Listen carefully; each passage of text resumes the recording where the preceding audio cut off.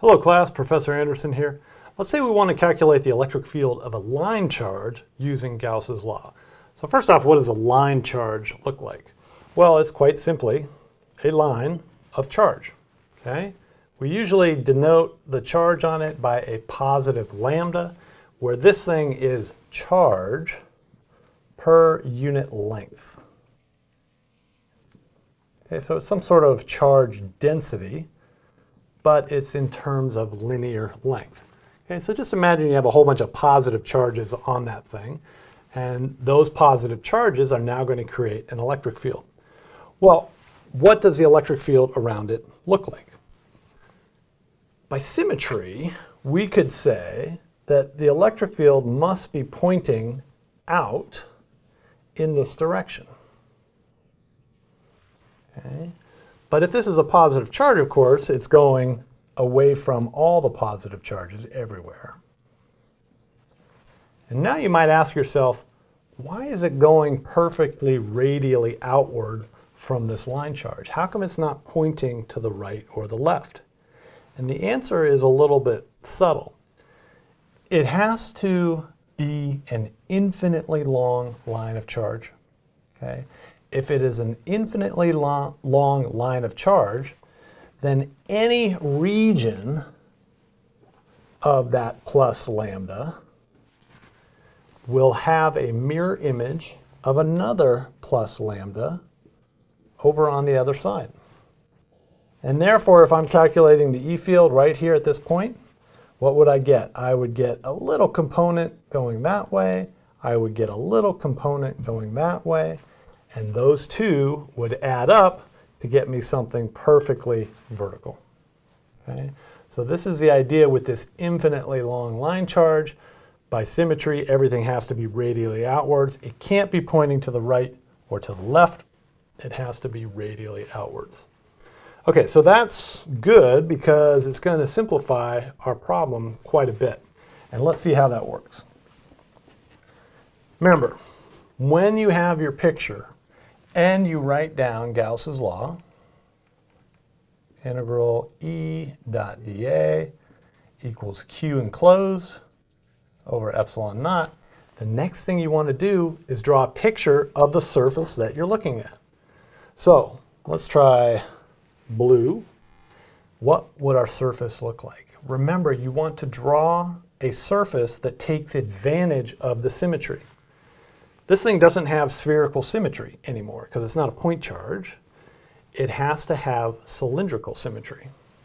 If I draw a cylinder around this thing,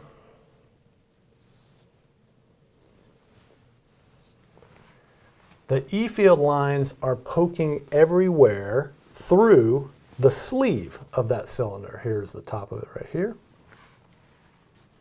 Okay.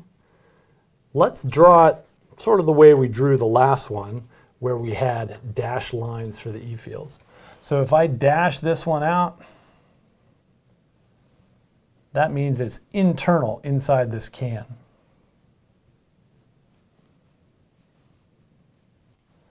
And it's poking out, and so we'll put a little hole right there where it comes out of the cylinder.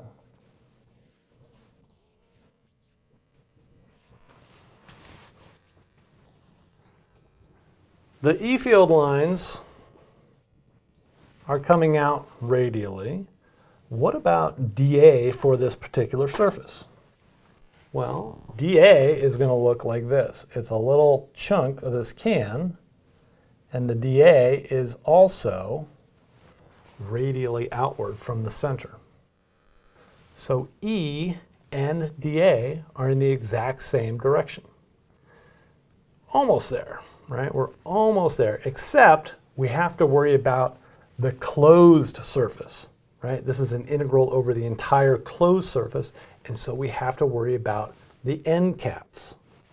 The end caps will have a dA that is pointing in that direction. And over here, it will be pointing in that direction. And those are orthogonal to the electric field, and so we're going to see that they don't, in fact, contribute to our integral. So what does the integral become? We have two now integrals. We have to integrate over the sleeve of E dot dA. And sleeve just means this portion of the can. But we have to also add the end caps.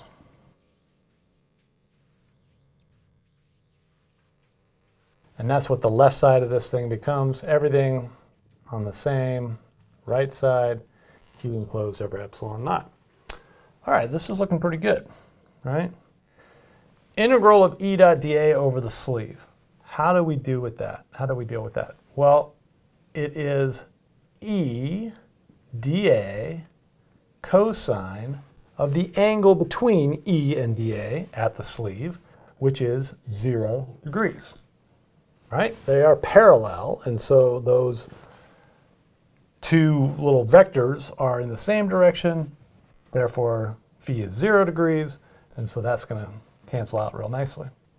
What about this part right here? E is radially outward, but D is in this direction along the line of the charge, and so we're going to get cosine of 90 degrees. That one's going to go away entirely. And then all of this is still equal to Q enclosed over epsilon naught. All right. This one becomes integral of E dA. And let's just be clear that we're talking about integral over the sleeve now.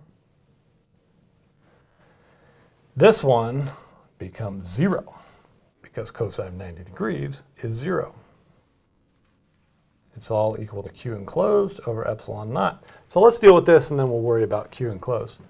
E is a constant. If we are a fixed distance everywhere from that surface, and we call that distance S, then the magnitude of E has to be the same everywhere around that can, right? By symmetry, it has to have the same value. So E comes right out of the integral. E times the integral of dA over that sleeve. All right.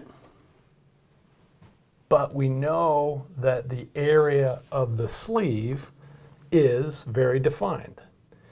It's 2 pi s times how long the sleeve is.